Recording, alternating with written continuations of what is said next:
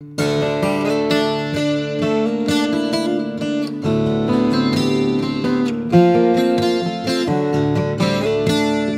welcome back. We're in the book of Exodus. Today we're flipping over into chapter 15. God's people have passed now through the Red Sea. The Egyptians came through after them, but now they've been destroyed. And so now there's going to be a song in the next 3 or 4 mornings. We're going to break it off into pieces so that it'll fit in smaller chunks here. Today let's take first chapter 15, verses 1 to 3. Then Moses and the sons of Israel sang this song to the Lord and said, I will sing to the Lord, for he is highly exalted. The horse and its rider he has hurled into the sea. The Lord is my strength and song, and he has become my salvation. This is my God, and I will praise him. My father's God, and I will extol him. The Lord is a warrior. The Lord is his name. So we're just taking a small chunk here of the song here at the front, but here's a way that we don't often think about God. But what is it? The Lord is a warrior. Think about that. The person who you and I serve, who we choose to serve as we follow Jesus, Jesus himself is a warrior.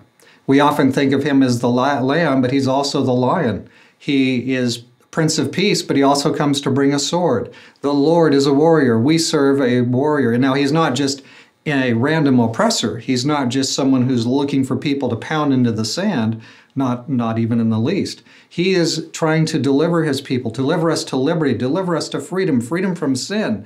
And now the Egyptians had been externally oppressing God's people. They have done everything they could to stop God's purpose, but God prevailed and is delivering them now into the wilderness. He's bringing them towards Israel. And really, the only thing that can stop things now is their own stubborn will. If God's people will interpose, put in between themselves and God, their own stubborn will, that's going to be a problem. But God is trying to bring them along. He's trying to educate them. But we want to remember here that the God we serve, among all the other elements, yes, he's a Prince of Peace.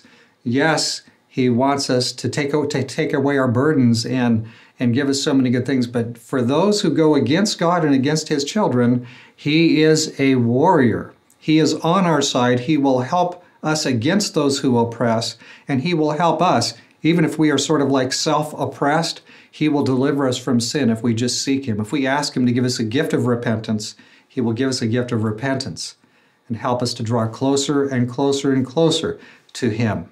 So don't forget, don't let up, don't be ashamed of or sad that your God is a warrior.